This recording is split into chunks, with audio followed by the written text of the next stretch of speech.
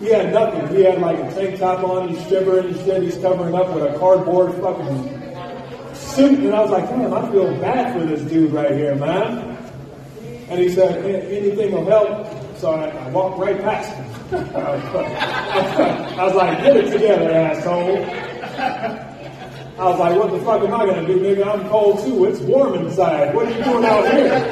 The fuck is going on? Good grief. So I'm blowing into my hands and shit like that. So I'm like, all right, let me get this guy something, you know what I mean? So I bought him a Slurpee. Oh. And I said, drink it quick, nigga. This guy wasn't even a nigga. He was Italian, you know? Shit was fucked up. So anyway, I'm talking to him a little bit, and he's like, man, thanks, man. I appreciate that very much. But what you give me a Slurpee for? Because I was like, because you a cool dude. Oh, shame on you, Bob. When in all actuality, I really felt bad for him, so I'm talking with him, and I got him some beef jerky and shit like that. I'm just like, you know, take care of yourself. He's like, hey, man.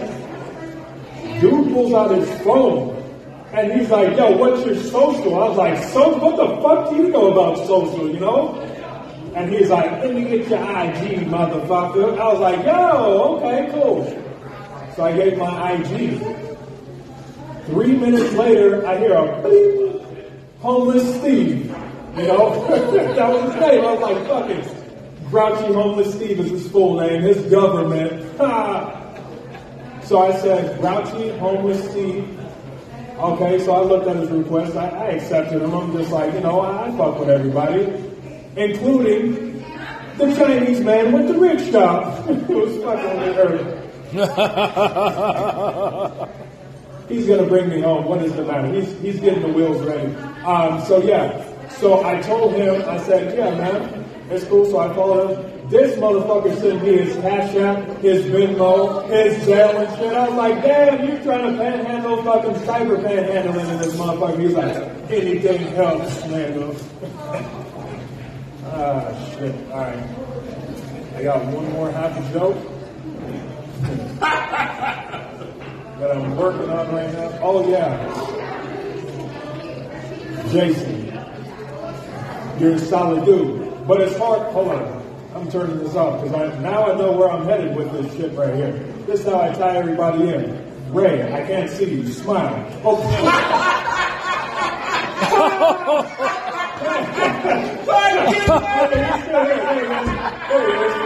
I'm sorry.